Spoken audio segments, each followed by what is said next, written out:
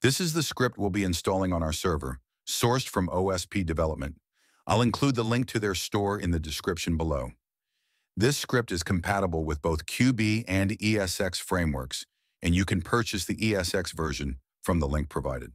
For this tutorial, I'll be installing the script on my QB framework.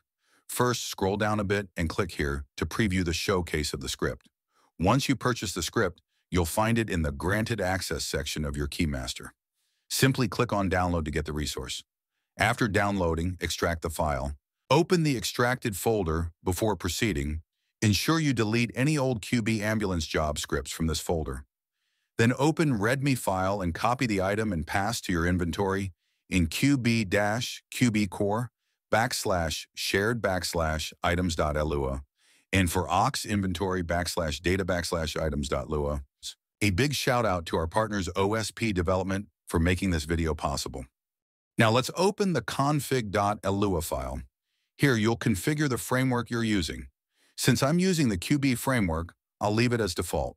Depending on your build version, adjust the settings accordingly.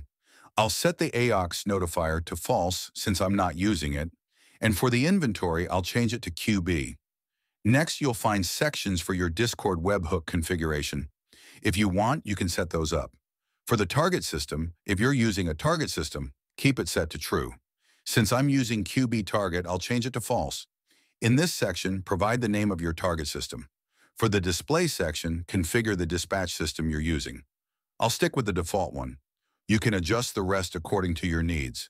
The keybind for the damage menu is set to O, and for the skeletal overview, it's K. Feel free to change these as per your preference. Now let's configure the ambulance job settings. I'll keep the defaults for now. I recommend keeping the job limit set to true. You can also configure the minimum requirements for doctors to prevent hospital checks. I'll leave that as default for now. You can set the healing time after a check and whether the inventory should be wiped when a player responds to the hospital. I'll set that to false for now. You can also configure which items should not be removed when a player responds. From here, you can set the helicopter model you're using and configure the billing cost for check-ins. I'll keep those as default. You can also adjust the last standing time and response time. If you want to enable the player crawl system, set it to true. This section allows you to configure the entire injury system of your script, including the side effects when injured. You can also configure the skin effects for different types of injuries. If you want to restrict certain medications, set that to true so only EMS can perform specific actions, like CPR or using the Revive kit. You can configure authorized vehicles based on the grade, and if you want to add more types of ambulances, you can do that here by specifying the model and name. These are the items available in the EMS Armory, which you can configure as needed. I'll leave those as default for now. You can also configure the locations for your hospital, including the hospital bed, X-ray bed, and jail bed. The script includes a working ECG system, which you can configure here, along with the locations of other monitors. You can also define weapon classes and add custom weapons if needed. That wraps up the installation part. Now navigate to the Inventory Images folder, copy all the images, and paste them into your QB inventory. To do this, go to qb/qbinventory/html/images and paste the images here, replacing the existing ones. Lastly, open the server.cgf and ensure it. We're in the game now. Let's head inside the hospital. You'll notice a terminal screen here, which you can configure the location for in the script. Now let's go to the staff-only room. In this area, you can set up your personal stash. As you can see, there's a medical store here. Use your target key to open the store. I'll purchase a pager and an ECG machine. After buying these items, you can use the terminal screen to change the details.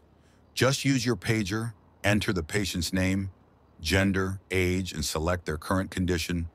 Click Confirm, and you'll hear a sound indicating the terminal screen has updated with the patient's details. This alerts all other EMS doctors to prepare for the incoming patient. To access the damage menu, press O.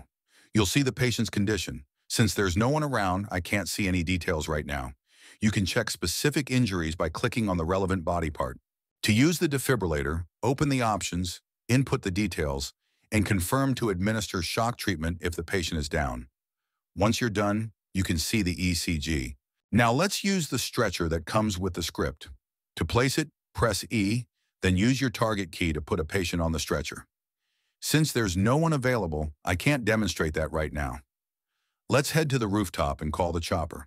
I'll take out the stretcher and place it near the helicopter. Use your target key to put the stretcher in the ambulance. Now we can fly the chopper with the stretcher on board.